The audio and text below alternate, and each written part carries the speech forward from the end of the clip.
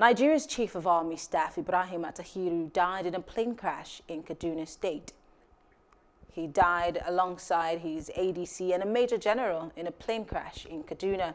He was on his way to Kaduna ahead of Saturday's passing up parade of soldiers from the Nigerian Army Depot, Zaria.